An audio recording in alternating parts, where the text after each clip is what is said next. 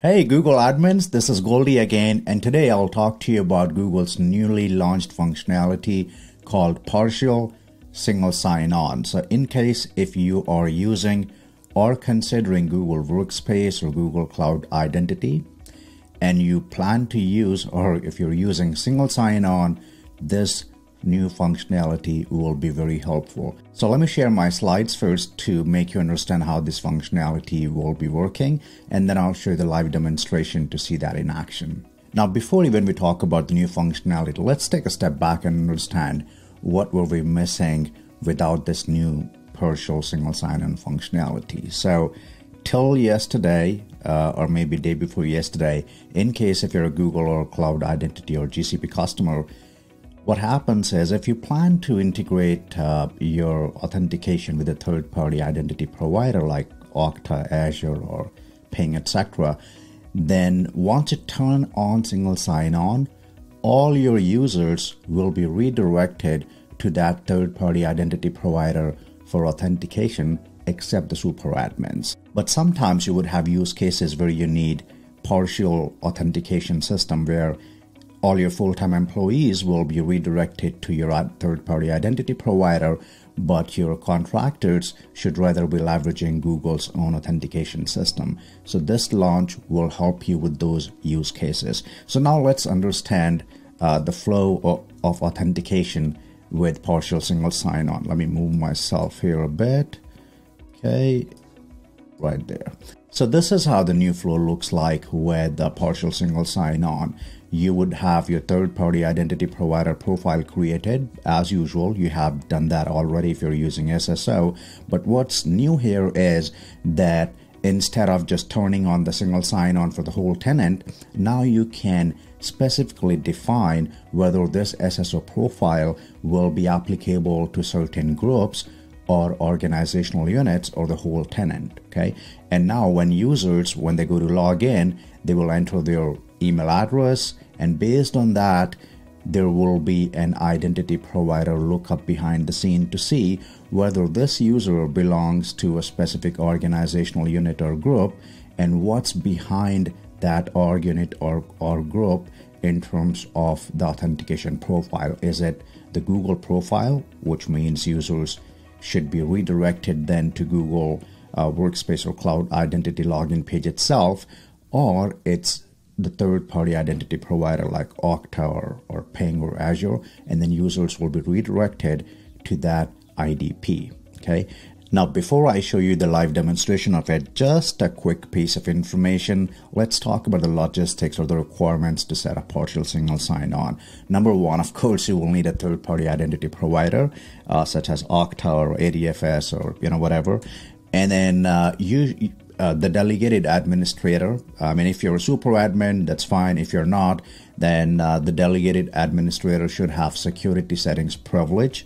Plus, that user or the delegated admin should also have groups and org unit read privilege.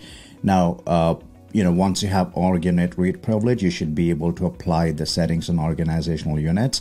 But in case if you do not have groups read-only permission, then you will not be able to see the groups when you're doing the configuration. So you won't be able to apply the policy on groups, but only on the org units. And finally, the user read privilege, that is optional.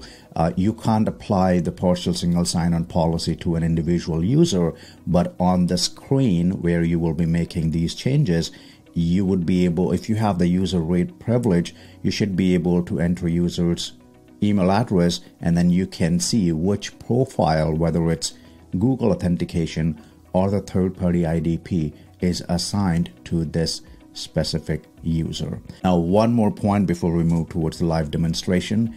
Google Workspace and Cloud Identity super admins by design bypass single sign-on, and they can log in directly with their Google credentials. And when I say by design, think of a scenario where just in case if your IDP server goes down, you do not want to be logged out and let all your people not be able to log in to Google. That's why if you're a super admin in that specific scenario, you can just log in as your Google credentials, turn off single sign-on, process your troubleshooting. Once your single sign-on is back, go back and turn on single sign-on in Google Console. So with that understanding, let's look at the live demonstration of partial single sign-on in Google Workspace or Cloud Identity. Here I'm in my G Suite admin console. So first I will go to security settings to show you that new functionality. If I go to third-party identity providers, I have already configured Okta as my IDP, but what new here is this assignment of profile. So when I click on manage assignments, here I can click on the organizational unit. For example, when I click on Goldy AD, which is my root, I've said no profile assigned for SSO. That means users in this tenant, which is the main tenant, that means that covers everything under this, should be signing in via Google. However, for the contractors organizational unit, I have overridden it and said that it has been assigned the SSO profile, which is Okta in this case. So essentially, when my users in contractor organizational unit now, when they go to log into G Suite or to Google Cloud Identity, they should be redirected to Okta. However, any other user in my tenant should directly go to Google to log in. So now let me open an incognito window and let's see the demo. So I will go to Drive, for example, and here if I say employee at mydomain.com, which is my G Suite user in my main tenant, it is asking me for my G Suite password. That means Google is the authentication provider.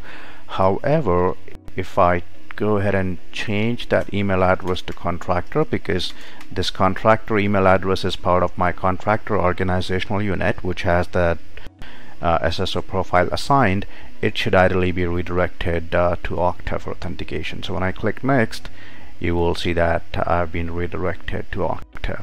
So this is how this functionality called partial single sign-on work. Well, that was it. I hope it was helpful for you to understand how partial single sign-on would work. As usual, in case if you have any feedback or comment or question, do not hesitate to put that under this video and I'll be happy to collaborate. With that, thank you so much.